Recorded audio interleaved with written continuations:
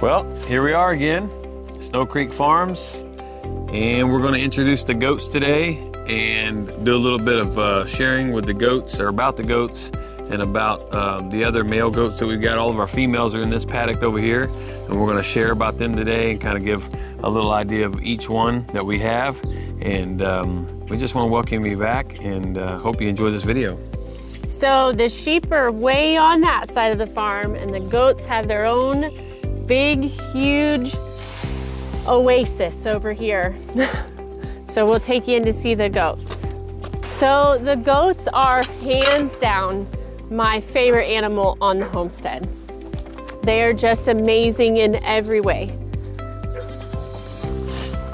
We have a couple different kinds of goats. We have some that we milk, so they're bigger breeds, like an Alpine and a La Mancha. Those are the ones that we milk. And then we have Nigerian dwarfs, and they're, let's just be honest, why we have the Nigerian dwarfs. Selah, baby, Selah. Who doesn't love a baby Nigerian dwarf? We got He Selah. gets hug still. This is Mama Selah. She loves that forehead rub. So yeah, we'll start with Selah here. Selah and her 4 little babies, Copper, Judge, Branch, and Ruby. Then we've got over here, we've got Naomi, my homie. Naomi, Shalom. She's our La Mancha.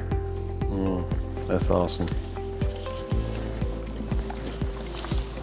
Then we've got Shiloh. She is Selah's baby from last year. Yeah, you good girl. Then we've got Olive. She was born here on the farm 2 years ago, and she's an Angora Alpine mix. And her sister are just really cool looking. They get long curly hair. They've been shaved for the year though. Here's her sister over here, Maple. She had 2 babies, Angel and King. Then we got Violet over here, Miss Violet. Oh, sweet mischievous. She was born last year. She had to be a bottle baby. She was so tiny.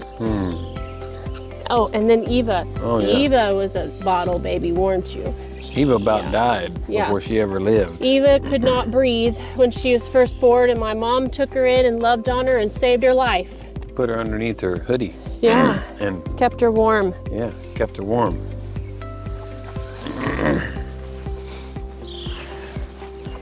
Then we've got Jordan. Jordan is a mini La Mancha. Here's the goat barn over here. It's under construction Yeah, still. it's still under construction. We've added on 3 times. We started with 5x5, we went to 10x10, now we're at 35x35. It's never been big enough, so we keep adding on. Now she wants a 40x40. So these are our birthing stalls for the goats.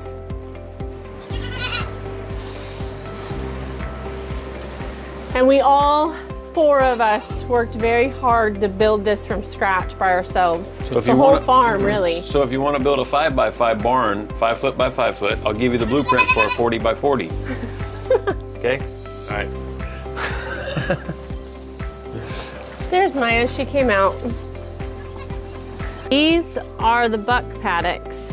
These are our little mini bucks, Nigerian dwarfs, and they are Abel and his son Joseph.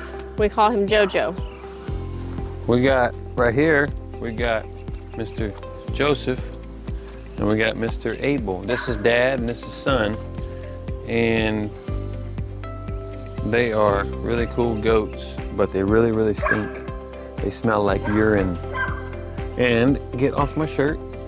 And they like to fight, but they're so small that they can be dealt with pretty easily. So if you want to start with some small male goats, this is a really easy breed. A good breed to start with, because they're easy to deal with and manage. So you can easily put them on their side and clip their hooves and do the things that you need to do for them and help them. So they love to eat zeets. This is Malachi. He is a beautiful La Mancha buck. He's got huge horns. He's very, very, very sweet. Great boy. La Manchas are just really one of the best temperaments, at least that I've ever met. And then we've got Boaz over here, and he's an alpine buck. And he's got big, huge horns too. He's a sweet boy too. He loves it. But right now, they're not in rut, so they're not as stinky. In a few months, they'll go into rut and you won't be able to come near them. They pee all over themselves and make themselves lovely for the women. But it's really nasty. But this is the paddock that we bring them to. Every now and then we will rotate out the cows with the goats because they don't like to eat their grass in their paddock. So we'll put the cows in there and the cows will eat it down.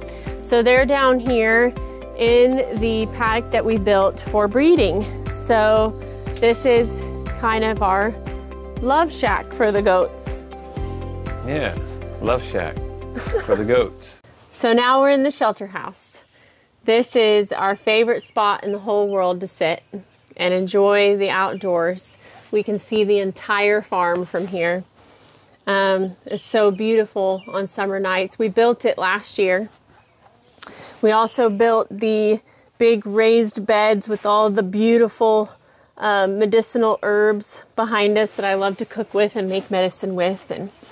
And so we're going to sit here and have a little chat About redemption. Redemption. I would like to say first off that we're doing these videos mainly to share the good news. And my son's laughing at me right now behind the camera, so I'm having trouble keeping a straight face. But we're doing these videos to share the good news and the gospel with people that need encouragement and that need hope and that maybe need to hear what we have to say about our lives and what happened in our lives and why we like praising Yahweh because of what he did, and why we live the way we live and why we do what we do. It's because of Yahweh and because of what he gave us. And being here on this farm, it is, Misty just said it, that it's a sign, it's a symbol of redemption. And I asked Logan this morning, or yesterday actually, last night, I asked him what was my wedding ring. And my wedding ring is a sign. It's just a sign, it's a symbol of the covenant that I have between me and my wife. And focusing on things that we do here and doing the things that we do on this farm, they are really a symbol and a sign of redemption, because Misty and I both were dead and we were lost and we were fatherless and motherless, basically. I mean, we have mothers and have fathers, but we chose to do things in our lives that caused us, pain to our family, and it's really caused us a lot of time, or we wasted a lot of time.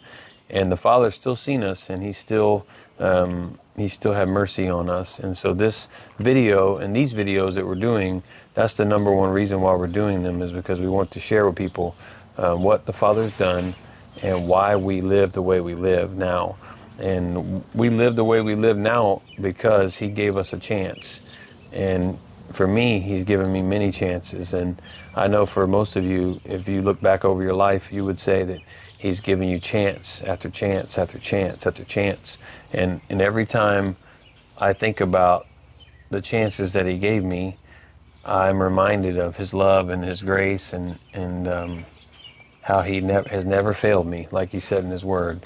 And every time I would go through the things that I would go through, the struggles and the problems that I caused for myself, He was always there like a good father with open arms to hold me and to help me and to tell me that, I can do better, I can do good.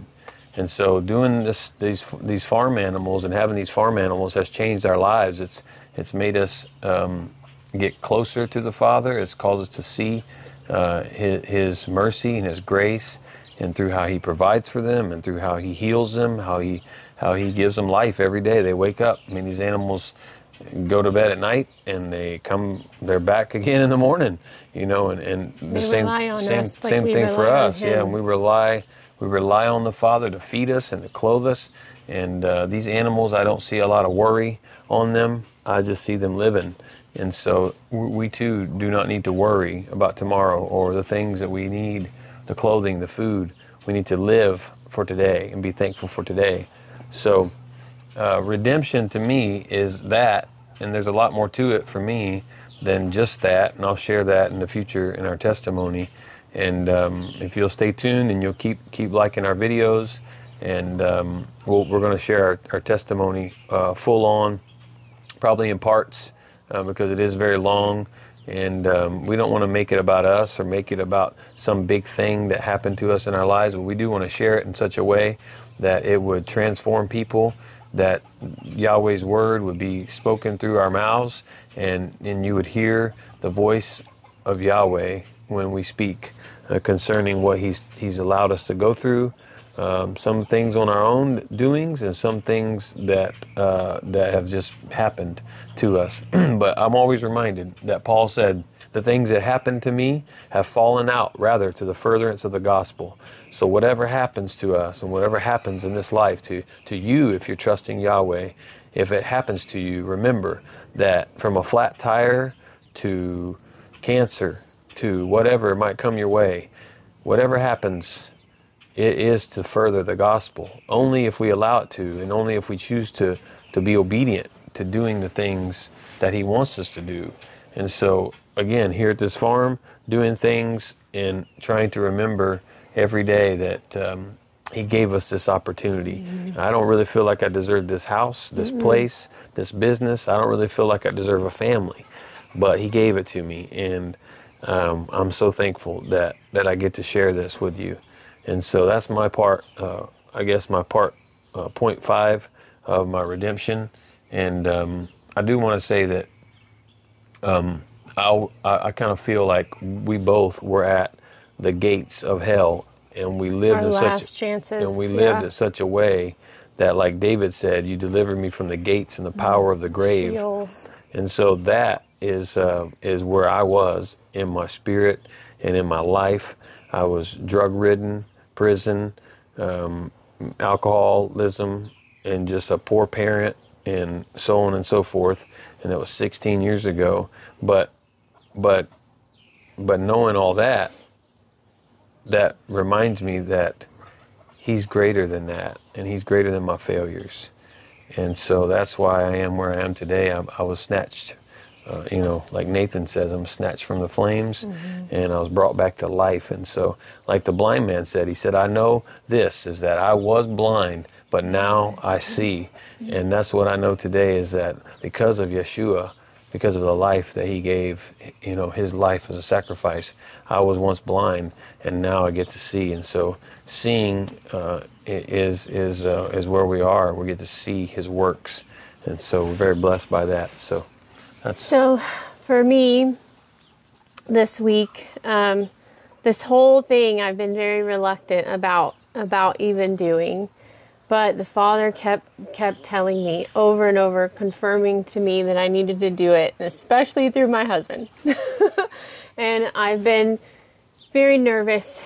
Our stories can be a little bit shocking in some ways, a little bit embarrassing at times, but I'm no longer ashamed of what I've been through.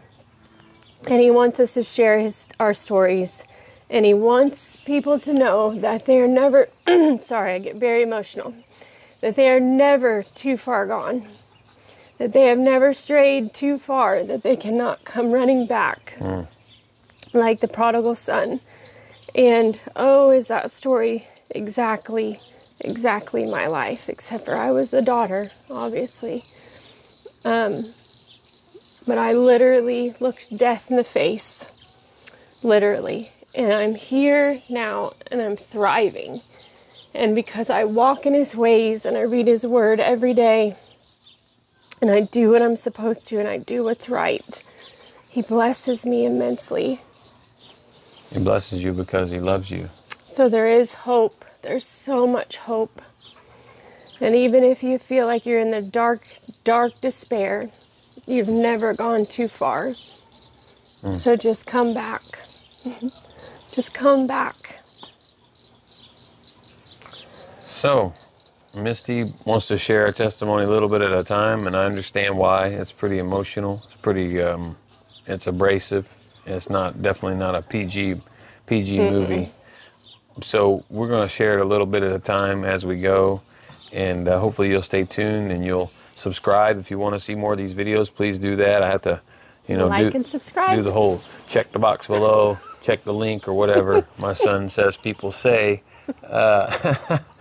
But, all of you out there that know how to do all that, please subscribe to this channel. We want to use this. Want to share. If this does become something, and it's something that we need to continue doing. We want to continue doing it. We want to bless other people, and we eventually want to go back to doing what we once did. We went to the homeless, and we would like to share with them and encourage them, and those that are possibly imprisoned, or people that are fatherless and orphan, and the widows. The Bible says pure and undefiled religion before Yahweh is this: to visit the fatherless and the widow in their affliction, and to keep one undefiled from the world. I believe that's how the last part goes, but it talks about basically,